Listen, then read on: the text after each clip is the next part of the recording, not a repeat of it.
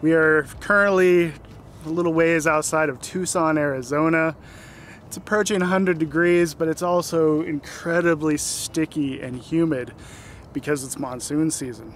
So you don't typically think of Arizona as being humid, but it is right now. It's been raining off and on with these monsoons rolling through, which is the whole reason that we're here. So currently, Michael Shainblum and myself, we are scouting out the area. We're currently at a state park that I have no idea what the name of it is. Just kind of getting a feel for the area, what's available to us. That way, when hopefully we get some nice storms rolling through later today and tomorrow and the next few days, hopefully it won't be a mad dash, a mad scramble to try to find something to put under that beautiful sky. I'd much rather have some places in mind. That way we can go to point A, B, or C when the light gets good. So what are we up to here?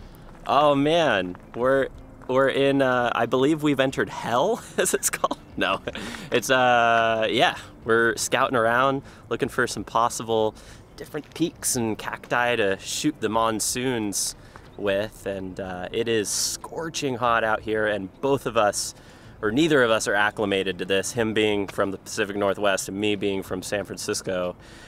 This is a new one. Like, it's so hot right now. So I guess the plan is we're going to go scout out another little park. We'll see what's there, and the whole goal is just to kind of add some spots to the Rolodex, so to speak. You know, the Rolodex you keep in your head of possible places to shoot should the light happen in this area. So that's what we're trying to do, is just get familiar with the place.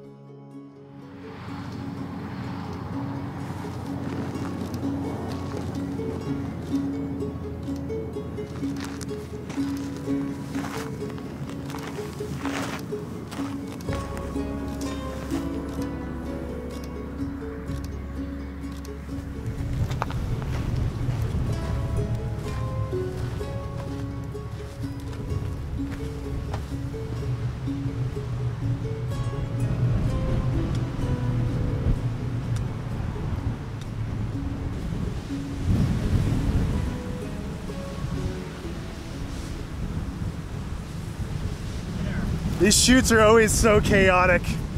So initially I was trying to shoot kind of towards where the storm is rolling in from, but I actually found that I got my best shots shooting away from the storm towards where the light was poking underneath that storm cloud. It also allowed me to get this fence and the power lines out of my shot, kind of shoot away from it. But the rain wall is just about to us. It's time to head back to the car. Man, it's amazing how much the temperature dropped too. Really, really cool to experience probably a 25-degree temperature drop. Starting to rain, which means flash flooding. It's different. It's pretty cool.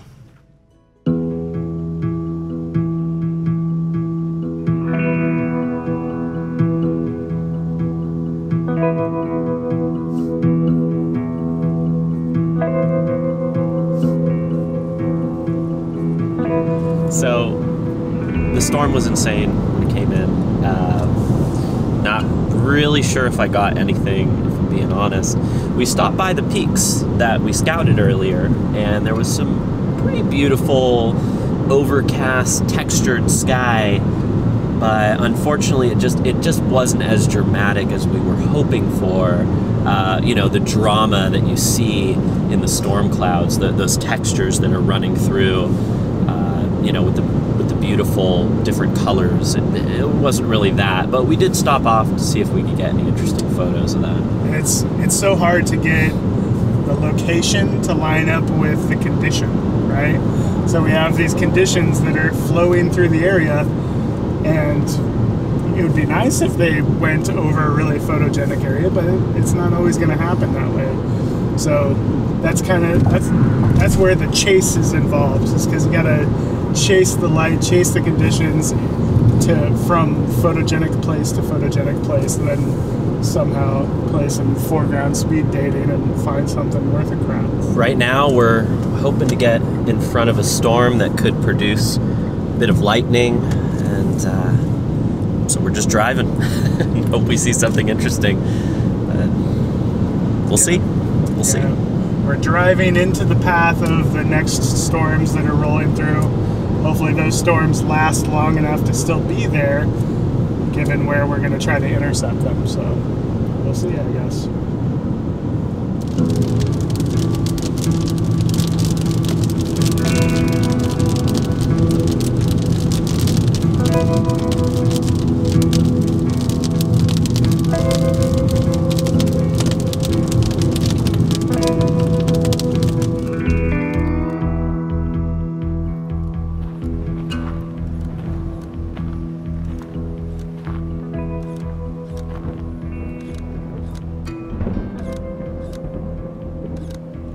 So as these storm chasing days typically are, it's been an incredibly chaotic day.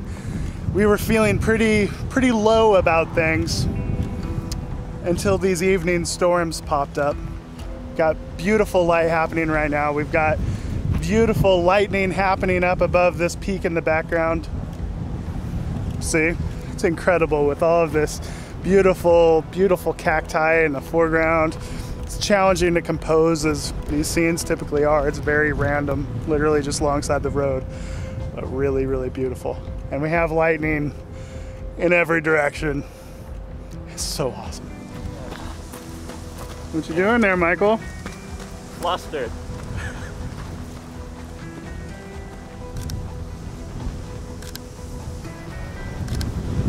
So I have two different compositions set up, shooting time lapses on both. This one I'm shooting it pretty wide. I think I'm at, well, I guess I'm at 24 millimeters on this one.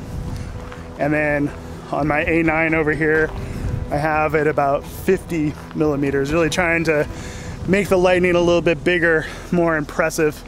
This one is more about, you know, making this cactus big and you know, important in the frame, and hopefully having that left side of the frame get filled with a big lightning bolt.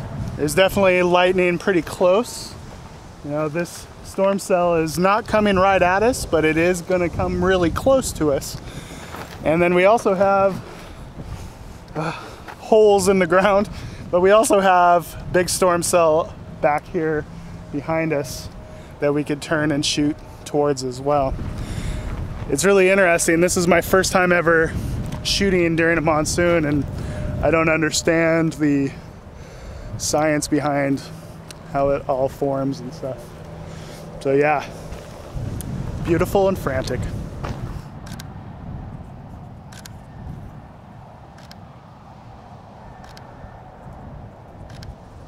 So as the light continues to change, I have to continuously keep up with my settings. One of the challenges is that it's really windy and the cactuses are blowing around.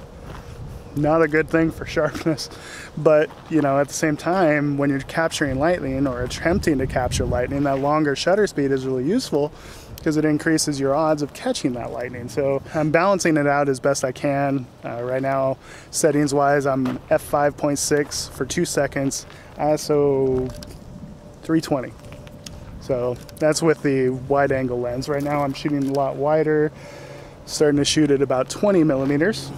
And then I've just kind of tweaked the settings on the A9. Again, just trying to make sure that I'm exposing things well. Big, beautiful storm, really cool, a lot of lightning in it.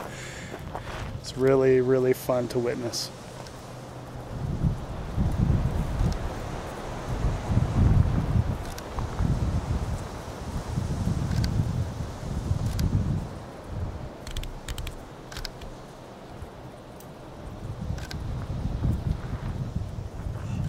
So what do you got going on, man? Failing at doing everything right now. You're not failing. You're Michael Shainblum. You can't fail. Michael Shainblum fails. You're too big to fail. At lots of things. And currently, getting a good time lapse of lightning is one of them.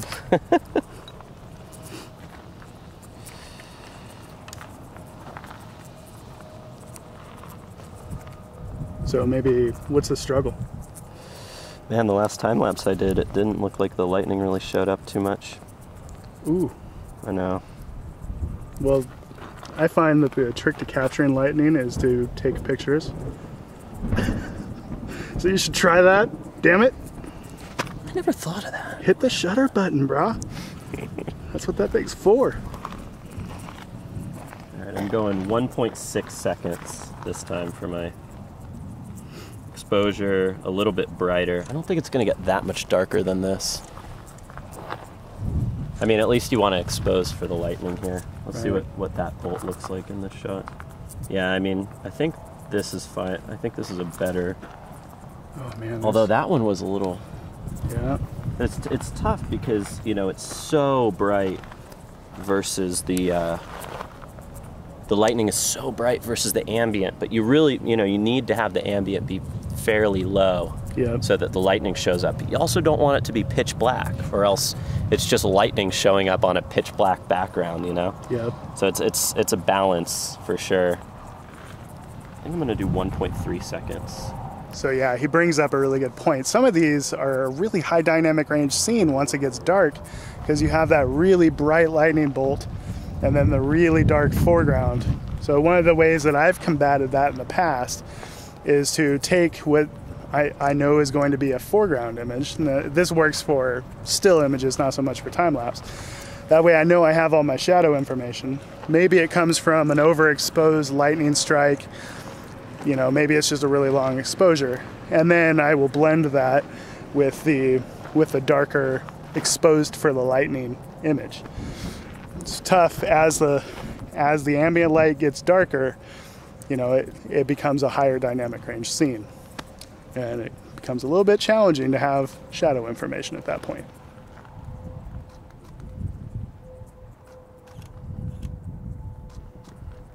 You know what I hope? I hope our photos are as good as our videos. I hope one of mine is good, you know? Just one. Just one. So are you shooting for a time lapse, or are you shooting for just a still? Good still image. Time lapse. Strictly time. Ooh, God, I can't believe I wasn't filming that. I'm so disappointed in you, Michael. You're filming me. I'm trying to focus. You're vlogging me. I'm trying to vlog myself, and then you're vlogging me vlog myself, and it's an inception of vlog and lightning and franticness. And I'm like, I need to chill out. Just chill out, I need bro. to relax. Why don't we go back to the San Francisco coast and we can film some abstracts of rocks for a few hours, some tree bark, and we'll just chill out, man. That sounds great, bro.